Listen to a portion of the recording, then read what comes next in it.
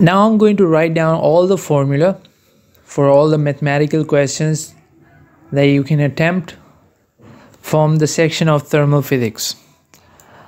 So from this section of thermal physics, you need to memorize these formulas.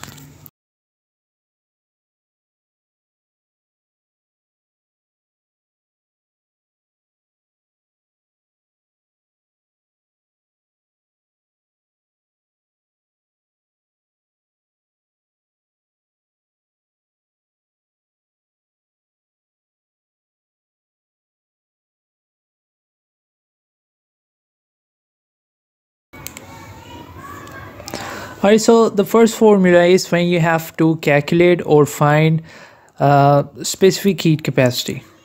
So in the question of specific heat capacity, you need to use this one. Small c represents specific heat capacity. So not only you have to use it to find specific heat capacity, matter of fact, out of these four things, if two things are given, you can always find, three things are given, you can always find the fourth one. The second one is for heat capacity, which doesn't include mass,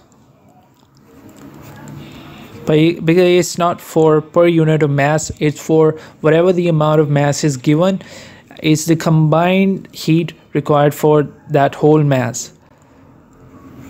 So specific heat capacity is kind of a price per kg, like the price of 1 kilogram of bag of rice, but the heat capacity would be whatever the amount of rice is given, what is the price of that whole bag of rice. So this will be different for a same material depending on how many kilograms of that material you have, but the specific heat capacity would be same if the material is same, no matter whatever the amount of material is. Third one,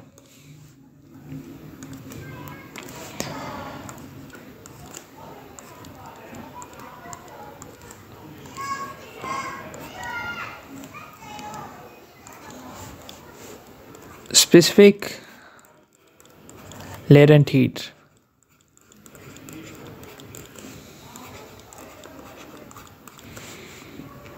Of vaporization, and the second one is the same one, specific latent heat, but for fusion. Then you have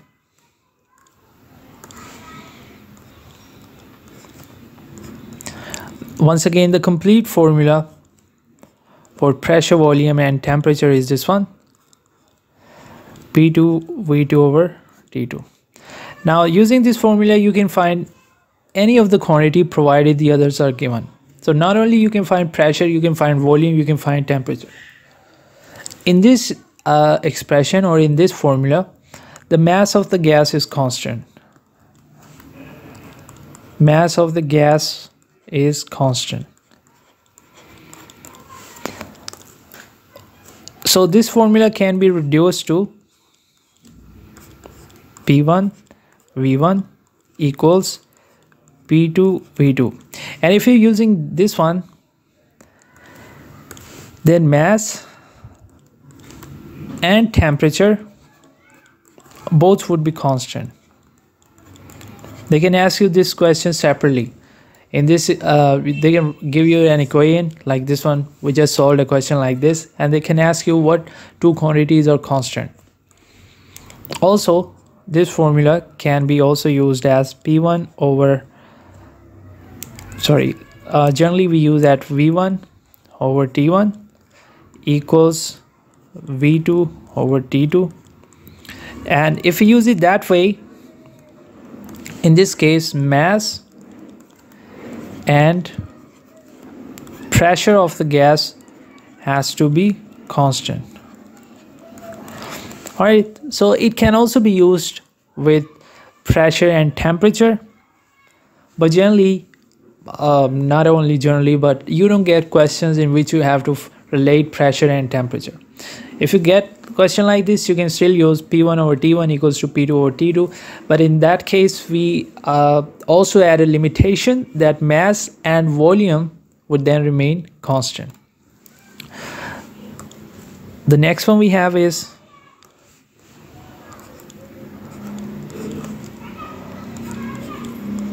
temperature in Kelvin equals temperature in Celsius plus 273.1615, but your syllabus demands till 273. So this is the formula for conversion between Kelvin and Celsius scale. Kelvin to Celsius or Celsius to Kelvin.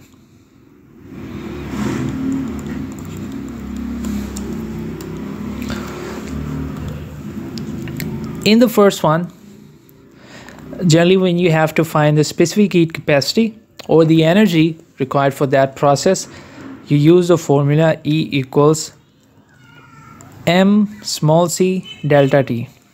But in many of the questions, the energy is not given. The value of energy is not given. Rather, they give you the value of power of the appliance,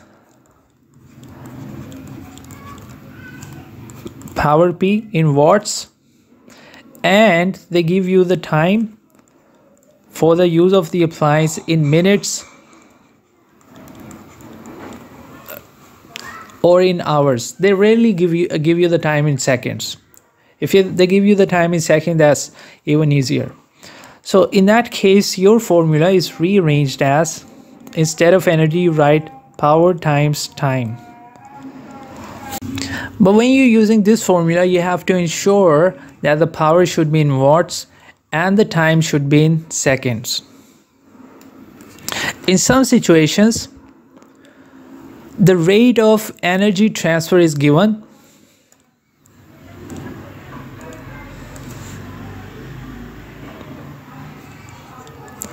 Rate of energy transfer is given.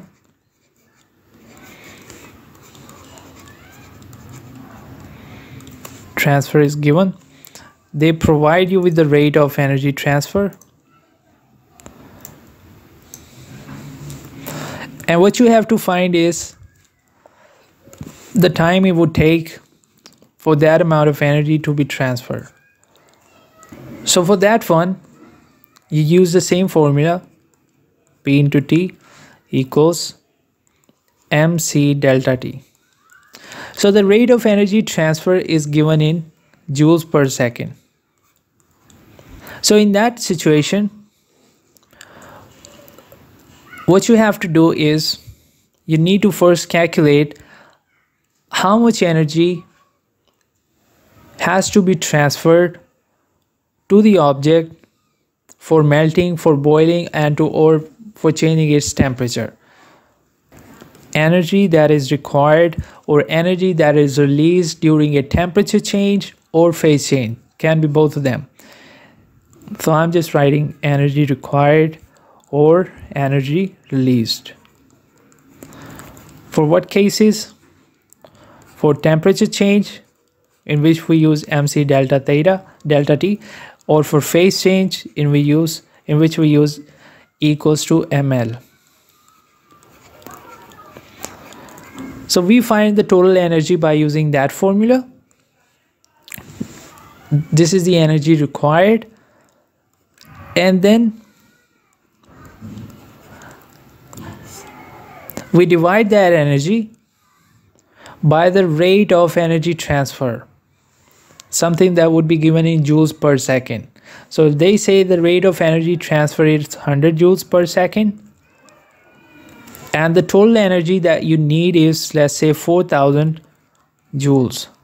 In how many seconds the object will receive the required energy? So in this situation, all you have to do is find the energy first. Once again, I'm saying that energy can, you might be needed to calculate that energy by E equals to mc delta T, or you might be needed to calculate that by using E equals to ml. So might be a phase change problem, or it might be a temperature change problem, depending on the situation.